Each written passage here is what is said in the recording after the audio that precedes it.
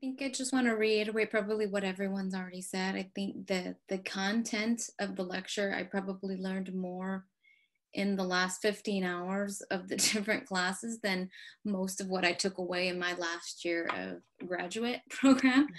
I think just because it's very relevant to what we do day to day.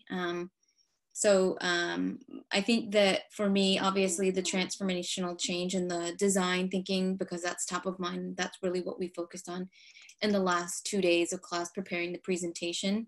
But what stuck out to me the most was really the communicating concisely, because it's very relevant to what I do now, where I work with a lot of different functional teams and then rolling that up to executives. It's really a skill that is difficult to learn, and you kind of have to learn that through practice. I actually shared that article with everyone on my team.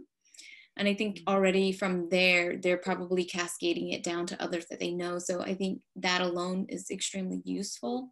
We all don't have a lot of time to read through a lot of sentences. So it's 2 sentences and keep it at that. And that's sort of my rule of thumb now, just try to keep it very concise. So really appreciate the work and really liked all of the lectures and the case studies and the workshops that we did together. Okay, so yeah, thank you for this opportunity. Basically, it was a really well-designed program. All the courses were excellent, and a lot of new stuff is something that I've learned, which I've never learned in my grad school. Also, not experienced in my day-to-day work. One thing that all the courses, design thinking and change management, were really great. But one thing that really I feel connected to was in one of Keng's lectures. He mentioned about the innovation statistics of a new product introduction and how the statistics played out from 3,000 ideas to one product. So, which was a real highlight of my day today, a big eye opener. And that is exactly the reason why Silicon Valley produces the most disruptive technology. So this was kind of the underlying reason to it. Yep. So again, thanks for this opportunity. And I really like the case that is so up to speed. Just very impressed even by today's case. We had the latest case from Uber and Zoom. So it's basically within a year old.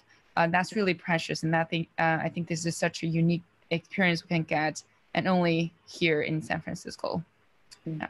Thank you very much for the hard work. I know it's probably very late for the faculties as well, but you guys are always very put together, very motivating, energetic. That really helped after a long day for us.